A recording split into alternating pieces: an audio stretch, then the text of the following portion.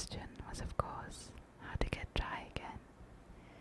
They had a consultation about this, and after a few minutes, it seemed quite natural to Alice to find herself talking familiarly with them, as if she had known them all her life.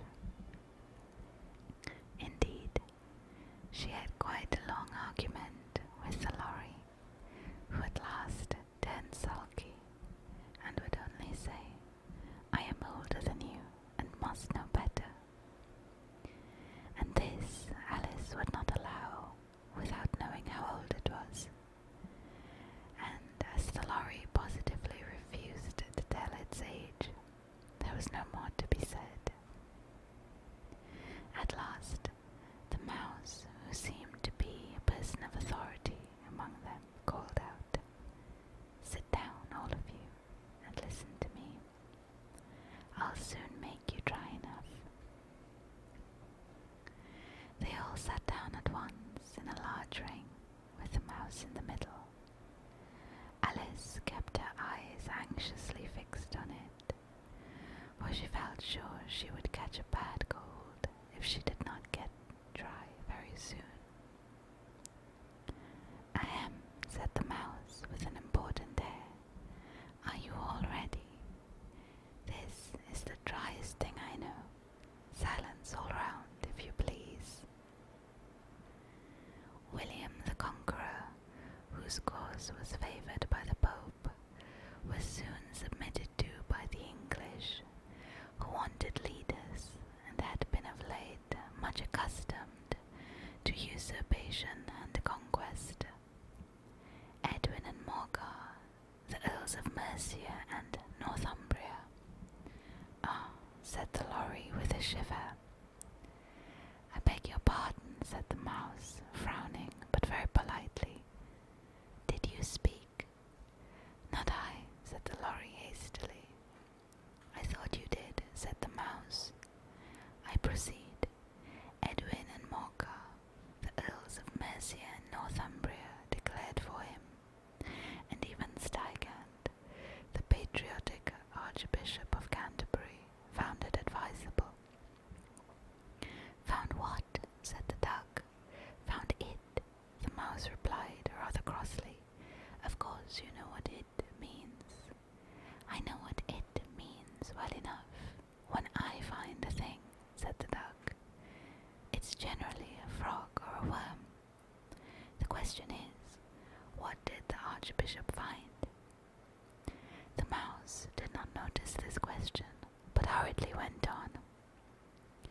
"Found it advisable to go with Edgar Atheling to meet William and offer him the crown.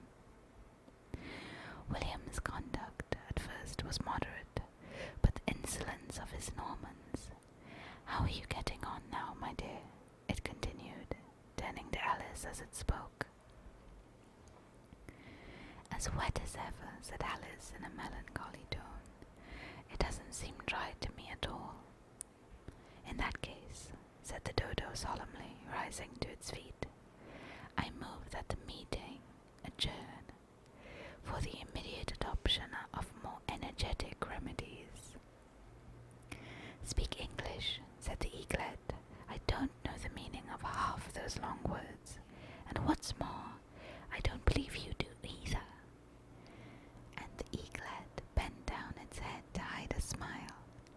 Some of the other birds tittered audibly. "What I was going to say," said the dodo in an offended tone, "was that the best thing to get us dry would be a Caucus-Race."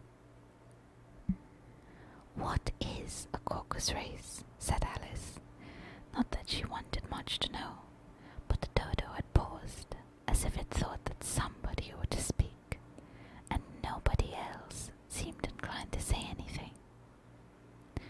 "Why," said the dodo, "the best way to explain it is to do it, and as you might like to try the thing yourself some winter day, I will tell you how the dodo managed it.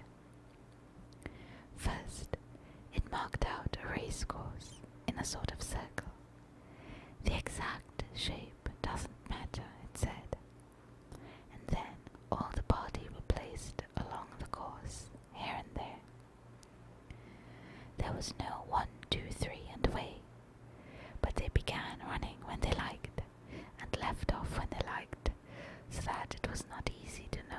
race was over. However, when they had been running half an hour or so and were dry again, the dodo suddenly called out, "The race is over," and they all crowded around it, panting and asking, "But who has won?" This question the dodo could not answer without a great deal of thought, and it sat for a long time with one finger pressed upon its forehead, the position in which you usually see Shakespeare in the pictures of him, while the rest waited in silence. At last the dodo said, "Everybody has won, and all must have prizes." "But who is to give the prizes?" quite a chorus of voices asked. "Why, she, of course," said the dodo, pointing to Alice with one finger. And the whole party at once crowded round her, calling out in a confused way, "Prizes, prizes!" Alice had no idea what to do, and in despair she put her hand in her pocket and pulled out a box of comfits. Luckily the salt water had not gotten into it, and handed them around as prizes. There was exactly one apiece all round. "But she must have a prize herself, you know," said the mouse. "Of course," said Dodo, very gravely. "What else have you got in your pocket?" he went on, turning to Alice. "Only a thimble," said Alice sadly. "Hand it over here," said the dodo. Then they all crowded around her once more, while the dodo solemnly presented the thimble, saying, "We beg your acceptance of this elegant thimble." And when it had finished this short speech, they all cheered. Alice thought the whole thing very absurd, but they all looked so grave that she did not dare laugh, and she could not think of anything to say. She simply bowed and took the thimble, looking as solemn as she could. The next thing was to eat the comfits. This caused some noise and confusion, as the large birds complained that they could not taste theirs, and the small ones joked and had to be patted on the back. However, it was over at last, and they sat down again in a ring and begged the mouse to tell them something more. "You promised to tell me your history, you know," said Alice, "and why it is you hate C and T," she added in a whisper, half afraid that it would be offended again. "Mine is a long and sad tale," said the mouse, turning to Alice and sighing. "It is a long tale, certainly," said Alice, looking down with wonder at the mouse's tail. "But why do you call it sad?" And she kept on puzzling about it while the mouse was speaking, so that her idea of the tale was something like this. "Fairy Mouse, Fairy..." Fury said to a mouse that he met in the house, "Let us both go to law. I will prosecute you. Come, I'll take no denial. We must have a trial. For really this morning I've nothing to do," said the mouse to the cur. "Such a trial, dear sir, with no jury or judge, would be wasting our breath. I'll be the judge, I'll be the jury," said cunning old Fury. "I'll try the whole cause and condemn you to death." "You are not attending," said the mouse to Alice severely. "What are you thinking of?" "I beg your pardon," said Alice very humbly. "You had got to the fifth bend, I think." "I had not," cried the mouse sharply and very angrily. "A nut," said Alice, always ready to make herself useful, and looking anxiously about her. "Oh, do let me help undo it." "I shall do nothing of the sort," said the mouse, getting up and walking away. "You insult me by talking such nonsense." "I didn't mean it," pleaded poor Alice, "but you're so easily offended, you know." The mouse only growled in reply, "Please come finish your story," Alice called after it, and the others all joined in chorus. "Yes, please do." But the mouse only shook its head impatiently and walked a little quicker. "What a pity it wouldn't stay," sighed the lorry, as soon as it was quite out of sight, and an old crab took the opportunity of saying to her daughter, "Ah, my dear, let this be a lesson to you, never to lose your temper."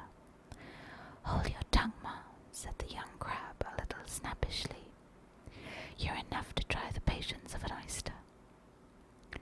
"I wish I had our Dinah here, I know I do," said Alice aloud, addressing no one in particular. "She'd soon fetch it back." "And who is Dinah, if I might venture to ask the question?" said the lorry. Alice replied eagerly, for she was always ready to talk about her pet. "Dinah is our cat, and she's such a capital one for catching mice, you can't think. And oh, I wish you could see her after the birds. Why, she'll eat a little bird as soon as look at it." This speech caused a remarkable sensation among the party. Some of the birds hurried off at once. One old magpie began wrapping itself up very carefully, remarking, "I really must be getting home. The night air doesn't suit my throat." And a canary called out in a trembling voice to its children, "Come away, my dears. It's high time you were all in bed." On various pretexts, they all moved off, and Alice was soon left alone. "I wish I hadn't mentioned Dinah," she said to herself in a melancholy tone. "Nobody seems to like her down here, and I'm sure she's the best cat in the world. Oh, my dear Dinah, I wonder if I shall ever see you any more." And here poor Alice began to cry again, for she felt very lonely and low-spirited. In a little while, however, she again heard a little pattering of footsteps in the distance, and she looked up eagerly, half hoping that the mouse had changed his mind and was coming back to finish his